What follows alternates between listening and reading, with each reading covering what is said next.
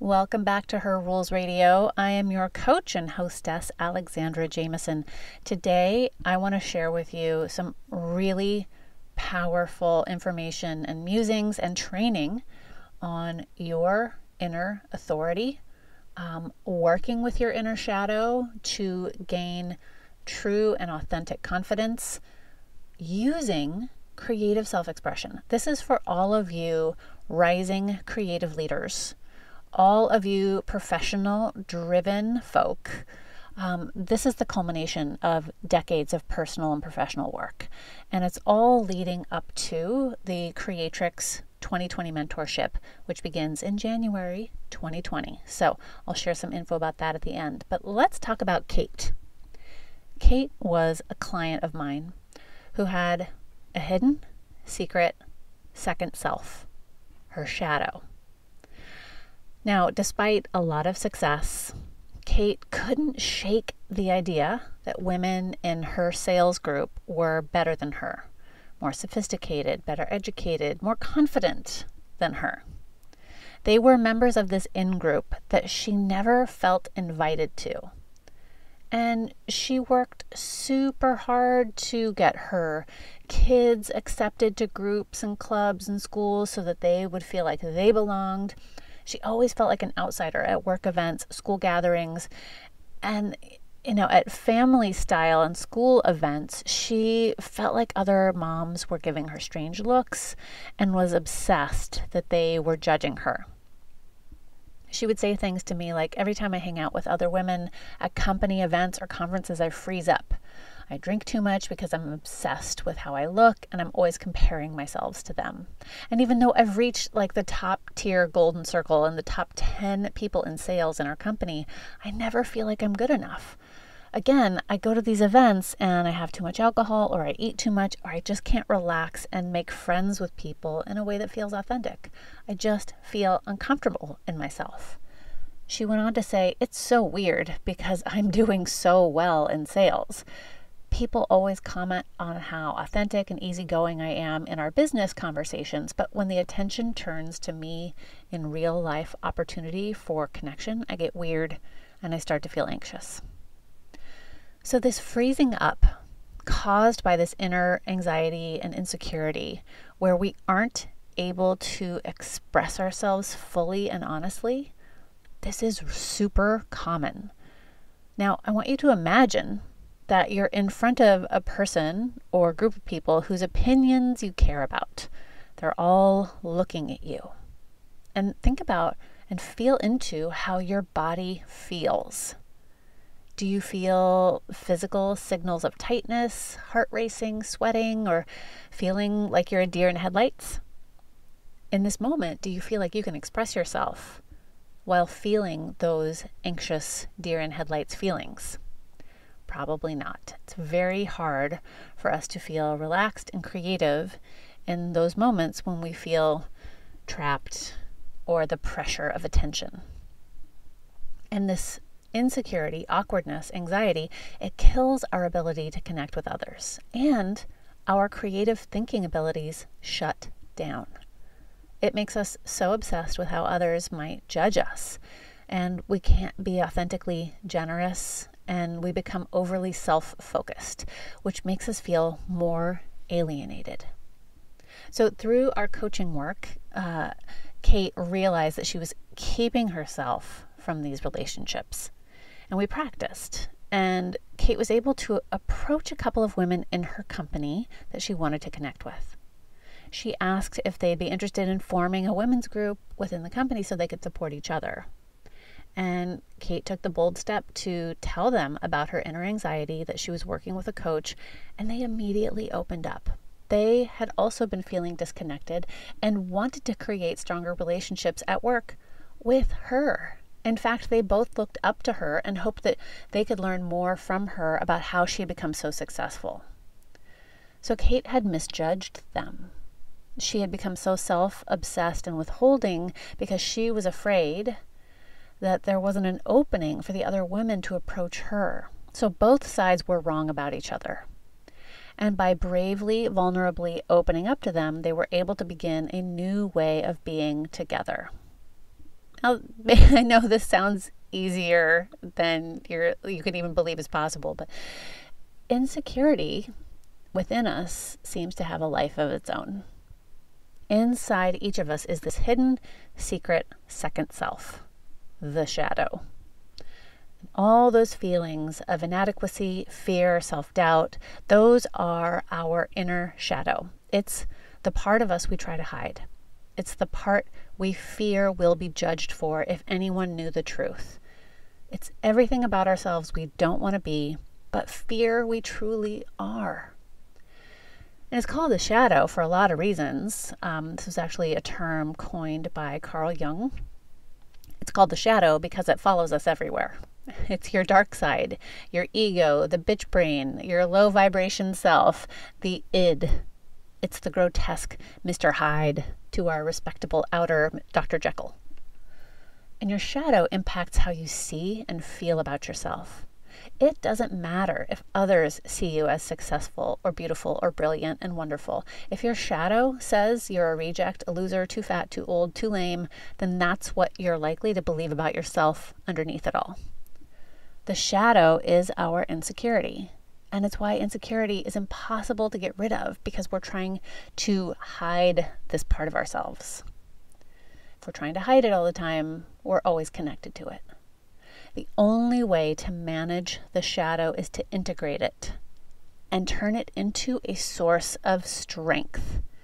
And let me tell you, by integrating your shadow and really owning it, looking at it, using the power of it rather than trying to disconnect from it, you have so much more magnetism and energy. So this truth that I'm sharing today really speaks to our most basic shared human struggle. We all want to feel worthy and lovable and capable, but we are the only ones who see our shadow and know it intimately, and so we feel ashamed. And we feel so disgusted by our own inner truth that we turn away or hide the shadow and look outside ourselves for something to make us feel worthy and lovable, capable, and valuable. So we end up looking outside of ourselves to others to validate us, approve of our work, our ideas, ourselves. We look for outside approval. It's one of the reasons why we're so obsessed with celebrities and influencers, or the woman in our field who has a social media following twice the size of our own.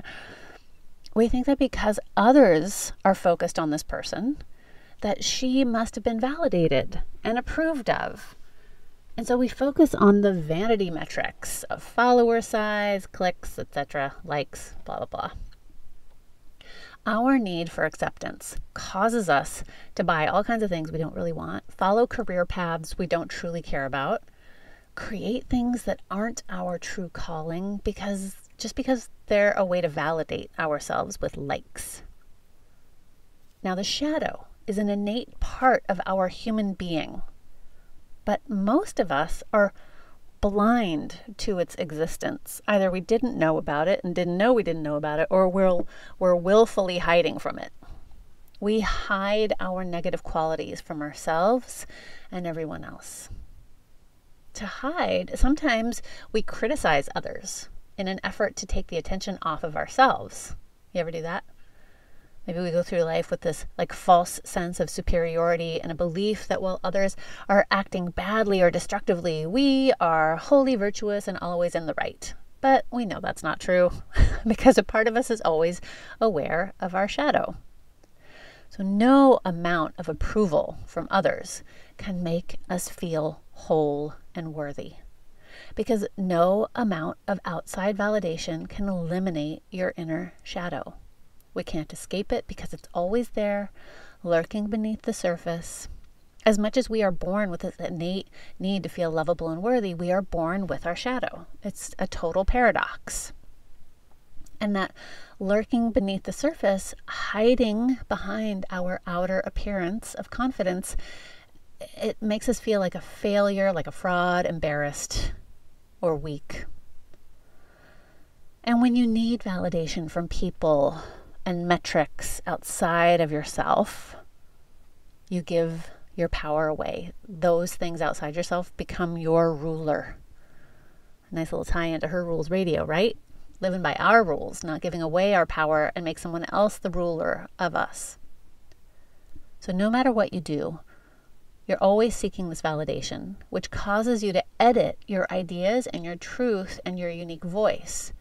It makes us twist ourselves and silence our voices in order to hide the shadow from everyone around us, right? We contort ourselves to try to be something palatable, likable.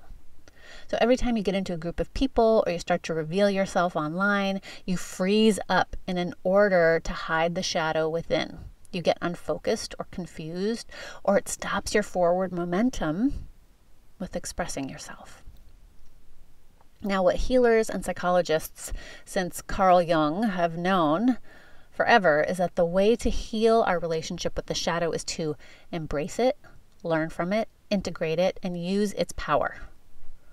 So let's talk about embracing the shadow and unleashing your creative self-expression. So think back to when you were a kid and you felt free to express yourself. Maybe it was creativity, play, movement, your voice, or imaginative self-expression. When we're small, until we experience the first traumas of life, we have a feeling of freedom in our bodies and we don't yet have a shadow to hide. We're connected to what I call the universal spirit of creative self-expression. We're filled with it when we're young, and you see it in kids, you know. This universal spirit of creative self-expression drives us to share who we are, what we think, and how we feel without filter. And we don't care how others react or what they may think of us. It causes us to share ourselves in a genuine, truthful way. And when you embody this spirit, and you can, as an adult, believe me, you can remember, relearn how to embody this spirit of creative self-expression. You speak and share yourself with clarity and depth, excitement, energy, and authenticity. You become magnetic. You become a channel, a conduit for something greater and universally true. And we all feel it and experience it in different ways. Writing, speaking, singing, dancing, painting. Athletes get into the zone. Artists get into flow, intuition, creating. You're speaking or acting from your deepest, truest self because you're connected to this spirit of creative self-expression, this energy, and we all have the ability to connect with it. And as children, again, we all naturally express ourselves from this universal spirit. And as we grow into adults, we get injured, judged, or punished for our unique expression. We learn how to hide it. And by the time we become teenagers, most of us are obsessed with outside approval from our peers. And then we have to hide anything about ourselves that might be judged as bad or weird or unlikable, which means that our creative self-expression gets squashed. And we use this hidden place in ourselves to store all the things about ourselves that might in any way be unlikable, unworthy, unlovable. So our hidden inner self becomes a dumping ground, becomes a garbage pail. And we keep using our energy to hide this dark dumping ground within us. And our least favorite qualities become inextricably tied with who we truly are because we're hiding it all down underneath all the outside show we put on for others. And our inner truth becomes something we hate, the shadow. See how those two things tie together? So this means, my dear listener, that our shadow holds the key to our true self, our inner authority and confidence, and our creative self-expression. It takes powerful tools to unlock this gorgeous confidence, this inner authority. And the best tool I can share that I've used myself and with countless clients is this creative self-expression. You know, when I finally came clean and shared that I was eating meat again after being vegan for 10 years, I had to face the shadow that I was a fraud and a failure. The truth was, through sharing my evolution and new reality, that I was honoring my body, which I had been trying to control through food. And remember, the social media firestorm that came next was massive. But through that embracing of my deep, dark truth, I discovered a much bigger audience of people who wanted help in creating a healthier life. I felt honest and self-expressed. I was channeling the truth, and my business grew. My client, Kay, she applied for and won a coveted promotion that moved her entire family to Europe, a dream job. Other clients have worked with their shadow to realize they were still trying to appease their parents through their current career track or presentation and have decided to stop hiding their message and passion. They're building platforms, writing books, speaking out. When we embrace this truth, when we stop caring more about what other people think of us or how they'll judge us and begin to self-express more clearly, embracing our shadow, integrating it, our creative voice is unleashed and people are drawn to that. We become a magnet for clients and important relationships.